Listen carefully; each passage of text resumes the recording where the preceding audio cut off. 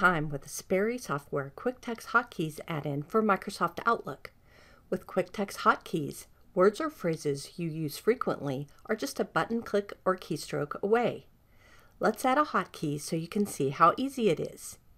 Open the add-in from the Sperry Software tab in Outlook. Select Add.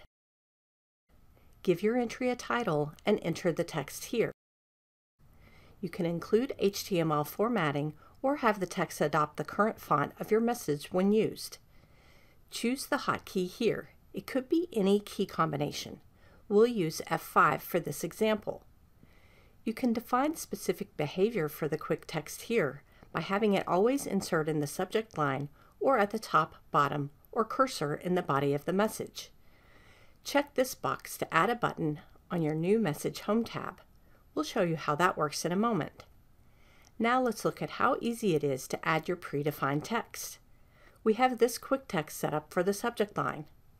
And here's our button to add text to the bottom of the email. The Quick Text Hotkeys add-in for Outlook is perfect for the busy professional. Get those emails out so you can get the job done.